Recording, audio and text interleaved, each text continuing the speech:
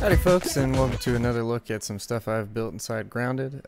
So today I sort of started messing with the angled walls a bit, and I hadn't really seen anybody build around the sprinkler, so I figured I would kind of give that a run. It turned out pretty good, I think. It was only about a 2 or so hour build, so it's not been like too extreme, but I figured I would show you what is here now anyway.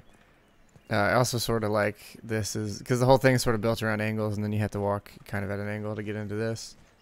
I would say that this is probably the thing that took the most effort, was just getting these walls up, because what I had to initially do is I initially built the staircase all the way up to get it positioned correctly, and then sort of build this other stuff around it, and then finally had to like build each of these just completely at a straight edge to try and get them all aligned and switch between each part pretty much all the way up. So that took probably the most time, really. And then going forward, this is where it kind of falls apart a little bit, just because I needed to get another wall here and I couldn't. It just wouldn't let me build one even without the fence, and then couldn't go around there, so it slips up a little bit. But you know, and then you kind of see the stairs through here too, but that's, you know, something you can't really avoid. I'll say this part here too looks really good at night. I kind of built this at night, and then during the day I was like, but at night it looks super good, and I'll probably pan over so you guys can actually see what that looks like. And you guys have seen me use this shape before too, kind of this. I've sort of like building these like diamond sort of buildings, so I'll probably continue on doing that a little bit.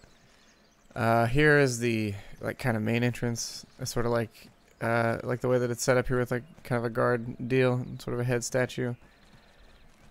Here's the, I tried to mess with the new tables a little bit. I mean, I think it's great that we have them, but they don't, you have to like drop items onto them. You can't just set an item onto them or build like the stuffed mites or aphids or anything. You can't just place them on a table. You have to have it dropped onto it.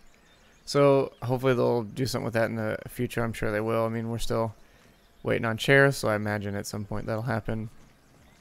Here's sort of the first patio. Kind of gives you a good overlook of the yard as a whole, so you can kind of see and plan out where you'd want to go. Same on this side too. This one's kind of facing the picnic area. It's sort of a picnic area facing the picnic area. You know, try to keep a little meta in every one of them, but here's the new beds. They look substantially better than the other one. Just as a, you know, by virtue of it being a proper bed instead of just a lean-to. It seems like you built these really elaborate homes, you would probably be able to build a bed by that point. But here's also kind of the new angled wall, sort of made like a nice awning sort of enclosure for this kind of roof area, and again kept kind of everything angled somewhat. I also really like this. I found that you can put the mounted heads in chairs, and didn't realize that before, so I have sort of like this council meeting kind of deal up here. And then here you have another look at the backyard, and then there's another one there. You can get on this thing and then have like a full scope of the yard, and kind of, you know, plan your stuff out accordingly.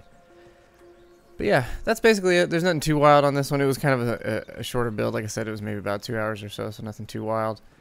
But yeah, if you guys have any suggestions or stuff, or any places you'd like to see me build, or any places you'd like to see me try and build, or any structures you want me to try, please let me know in the comments below. And as always, thank you guys for watching. Subscribe, like, all that business, and then I will see you guys in the next one.